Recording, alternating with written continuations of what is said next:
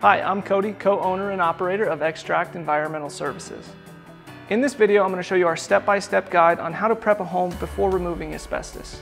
As you may know, asbestos is an extremely hazardous material. Please take note on the detail my team takes when prepping a home for asbestos removal in adherence to all regulations. We start by cleaning the abatement area. If there is any furniture in the room, it must be removed. Wet wipes and a HEPA vacuum are then utilized. All surfaces that are not being removed are wet wiped and vacuumed so that any tape and sealant used will better adhere to the surface. Once the area has been cleaned, it is time to start sealing critical barriers. All windows, vents, and any kind of openings are covered with 6mm polyurethane sheets.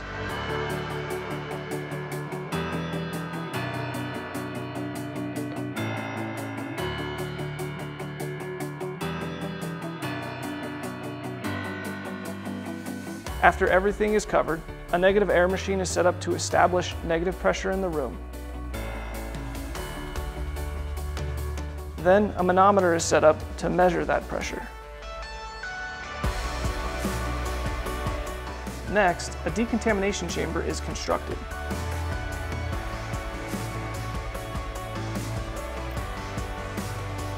This contains a portable shower with 2 chambers on either side divided by Z-flaps. The shower is then heated with a portable water heater, and a filtration system is installed to filter out any debris. For the waste loadout, we construct 2 chambers acting as airlocks to transfer waste and tools in and out of the containment. In the interior of the abatement area, the team installs a layer of 6mm polyurethane sheets on the floor and a 4mm layer on the walls, overlapping the layers 24 inches. Add an additional layer following the same sequence. Anything that can't be moved will be covered and sealed in 2 layers of 6mm polyurethane. After going through these steps, the home is now prepared for asbestos abatement.